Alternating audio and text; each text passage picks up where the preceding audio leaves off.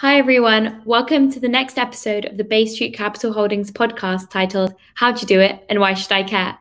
This series aims to highlight women doing amazing work in various industries. So today we are so lucky to be joined by Angel Ciangi, who is Head of Strategy at GMR Marketing. Hi, Angel. Lovely to have you here.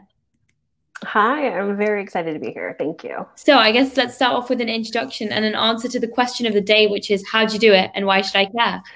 Ooh, how'd I do it? That's a very good question, a good one to start with. I would say my career has been pretty much a straight line. I am head of strategy and I love what I do, but it was definitely, while always having been in marketing, I definitely have taken a couple different leaps on and off and different paths to get here. So I would say that it started in London with a very small company in marketing after I finished grad school, which I have an undergraduate degree in marketing and a graduate degree in marketing. But then from there, working in London, doing marketing for a very small lingerie company, which was a blast. But then making the leap back to the States and working for Levi Strauss, which was amazing. But then doing a different kind of marketing, more traditional advertising, sponsorship kind of marketing. And did that for several years and loved it and really kind of found my passion in consumer strategy, which is what I'm doing now. But then after doing that for a couple of years at Levi's, took the leap and made a change to switch to being on the agency side of things. So I think my whole entire career has been a little bit of back and forth, even though I've always done marketing. So whether I've been on the brand side, but then switched to the agency side, back to the brand side, back to the agency side. But I will say I've had the opportunity to work for some amazing brands. So Levi's, Vans, Timberland, the North Face, creative artist agency on the agency side of things. So some big brands and have had a lot of fun along the way. And I think that's probably what gets people most excited when they hear marketing and like what I've done is the brands that I work for. That's awesome. So I'm really intrigued. You mentioned that you have an undergraduate and a graduate degree in marketing, but what inspired you to really join the industry of marketing? Was there a specific point in your life or was it a culmination of experiences? Yeah, I think in my early college years, I really thought I was going to do something like really traditionally creative, I guess. I guess I was like, oh, I think I'll be an artist or I'm going to be a writer. And it turned out that I sucked at both. And so I was like, well, what do I do now? And I think, for a lot of people, it's like, oh, a business degree kind of feels open-ended in a way, but I think for me, I was like, okay, I'll go down that path, but I still want to be doing something creative. And so for me, marketing was that. It's sort of the creative side, I think, of business, or at least I think what most people think of as more of the creative side of business. So that's how I ended up in marketing. Was I realized that I was never going to be the best, next best artist or writer. But marketing really kind of lit me up in a way that in hindsight, I realized I like the quantitative and qualitative side of business. And for me, marketing was kind of the best of both worlds. Okay, that's awesome. So what really helped sort of put you and position you well for a job in your marketing career? What were the best reasons in your eyes? Yeah, I would say, to be honest, I don't know. I think where marketing is today versus where it was when I was in school is very different. So I don't know that there was a lot that I took from undergrad and graduate school into my career. I think for me, the skills that I learned in my jobs, so each job kind of building on the next, really helped me hone my skills along the way. So I know that's probably not what most people want to hear because we often spend a lot of money going to school, and I'm not discouraging anybody from going to school. But I do think sometimes we think, when you finish school, that's the end of it. And then you get into your career and then everything else, that you've learned works in your career. But I think we sometimes forget that there's a lot to be learned, or you should be always trying to learn while you're in your position. Mm-hmm. That's really awesome and really great advice as well for anyone who's starting out in their career or even progressing through their career. You always have to take up that opportunity to learn. For sure. Definitely. Yeah. So you seem like quite a go-getter, you know, somebody who researched the industry quite well before you sort of endeavored and embarked on your journey in the marketing industry. But were there any lessons that you wish you would have known before starting in the industry? You know, I think the biggest lesson for me was I had no idea that consumer strategy even existed. There was no courses in my grad or undergrad programs.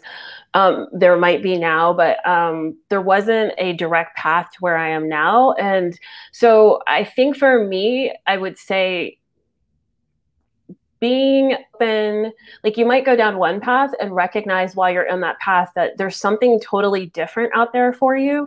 I would still put consumer strategy under that marketing umbrella, but to be honest, I kind of just fell into it. And it was a moment of feeling like, oh, this is what I'm meant to be doing. I love marketing. I love the things that I had been doing, but this really spoke to me. And I don't think I would have ever gotten to this place had I not kind of been more open in those other roles to see like, oh, this is something that could be interesting. And sometimes, you know, for me to get to where I was, it was about a lateral move or even maybe a little bit of a step back to end up being here.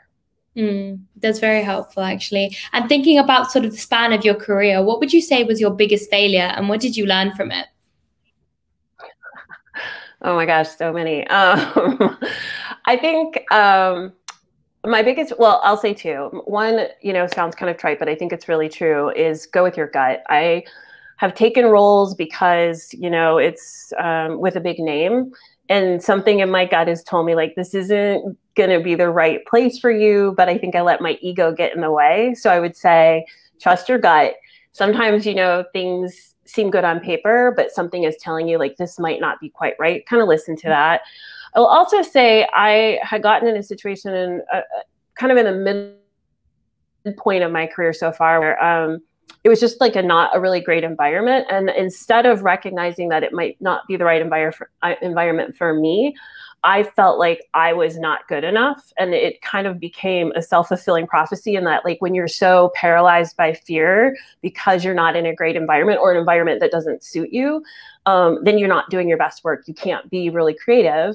And so then that kind of starts to feed onto itself and it just keeps kind of going around and around. So that would be the other thing I would say is sometimes, you know, the environment just isn't right and it's not necessarily your fault. That's a really good piece of advice actually for people who are starting off in their career, because I feel like names carry a lot when you're starting off in the career, but it's all about, you know, seeing where you would fit the best because it's what makes you wake up in the morning and go to work every day at the end of the day. Absolutely. Yeah. And I think we don't take that to heart sometimes, you know, like I remember when I first got out of school, it was like, I need to pay off these student loans. So like, I'm going to take this job. And, you know, and sometimes that's the right thing to do. But sometimes, you know, you do have to be aware that, you know, just because it's a big name doesn't mean it's going to be the right place for you. Exactly. And throughout this, you know, conversation, you became out little gems of wisdom. But I was just wondering if you had to give one piece of advice to somebody who was starting out in the marketing industry, what would it be?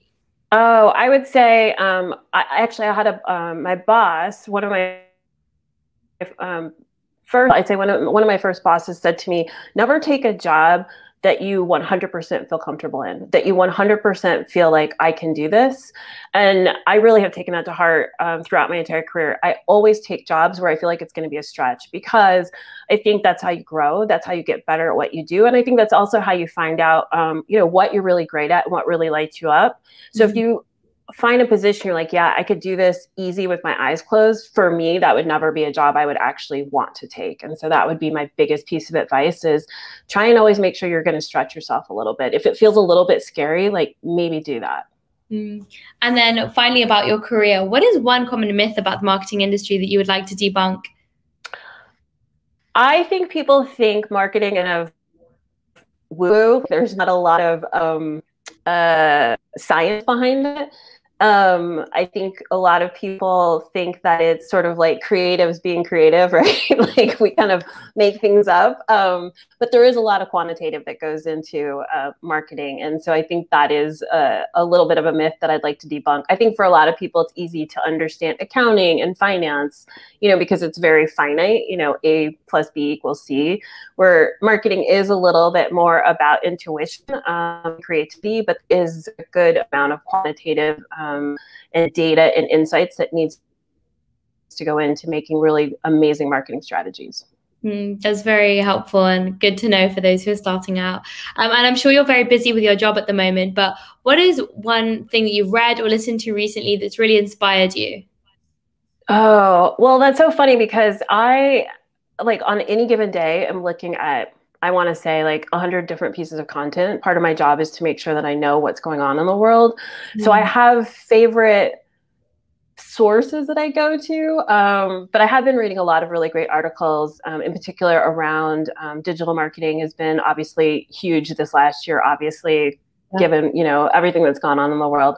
So I've been really interested in following TikTok a lot. I think a lot of what they're doing, not just from creators, not just from the folks on the platform themselves, but TikTok as a business and how they are partnering with different brands has been really fascinating from a marketing perspective.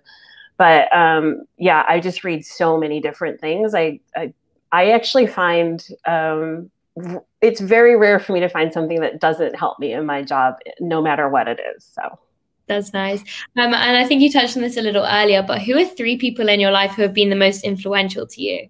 Oh, so yeah, I had an early boss at Levi's. He was the one who was like, don't take a job if you already know how you can do it. I have had some really amazing mentors. I've actually been very blessed to have had some mentors, I think, at every stage of my career, beginning, middle, and even now. And they've typically, I guess not surprisingly, been women who have been pretty far up in their careers. So I would, like, as another piece of advice, I would say if you can find a mentor, somebody who doesn't even have to be necessarily in your area of, what you're working in, but finding somebody who you can ask questions of or, look up to or admire, that has been crucial for me to have those connections.